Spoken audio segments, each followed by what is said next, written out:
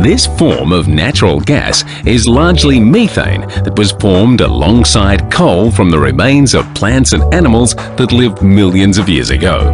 Extracting the gas begins with the drilling of a well 300 to 1500 meters deep. The top section of the well is cased with steel and cement to prevent the loss of water from any upper aquifers. The coal seams are then stimulated to open the pores within the coal.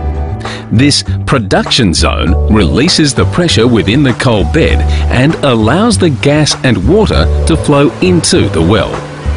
The coal resource remains in place and undamaged. The gas and water rise to the surface through separate pipes. The water is transported through underground pipes to a pond for reuse and recycling. The gas is piped to a processing facility to be compressed and dehydrated to remove any traces of impurities. The gas is then fed into pipelines for domestic and commercial markets.